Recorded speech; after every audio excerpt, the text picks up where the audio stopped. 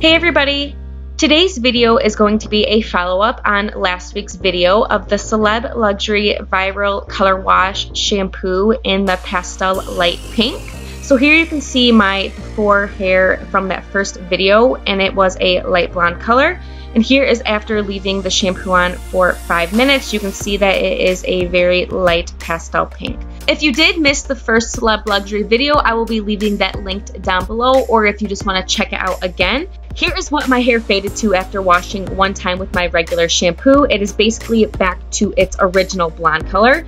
And here is what my hair looked like after trying this out the second time. I did the exact same process as I did the first time, except for that third wash. Instead of only leaving it on for 5 minutes, I left it on for about 12 to 13.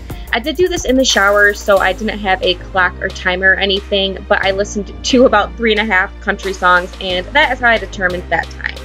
And for this update, I did want to show you guys what it looked like in different lighting, so here are a few clips of that as well.